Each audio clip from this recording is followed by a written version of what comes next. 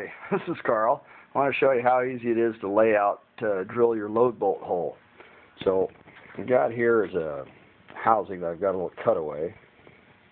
Down in here you can see that I've got the load bolt jig bolted down to the carrier with a dowel bolt all supplied in the kit. I'm going to line that up in the middle. You don't want it high or low because that's going to affect your distance, but you know, within a 1/16 is going to be just fine. Line that up in the middle, and you take a square and adjust that square so that it hits the bolt. Of course, I'm trying to do this with 3 hands, which I don't have. Once your square is set to your depth, what I've done here is I've sprayed just a little bit of light gray spray paint on the housing. Come along, set the square up, square to the housing, and then just use the tip of it to scribe a line. That's how far down that load bolt is from the end.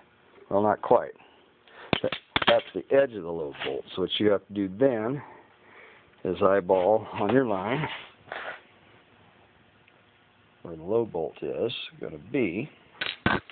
So that makes new line roughly here. Then you're going to look at your housing. You're going to line up and find center line of the housing.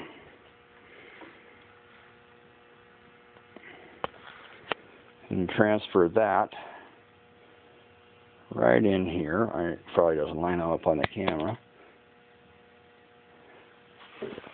And right there is where you're going to drill your hole. Now the beauty of this thing is if you're off a 1/16 of an inch, you can die grind it as you go, because the load bolt jig eventually is going to bolt everything solid before you start welding. Alright, thank you.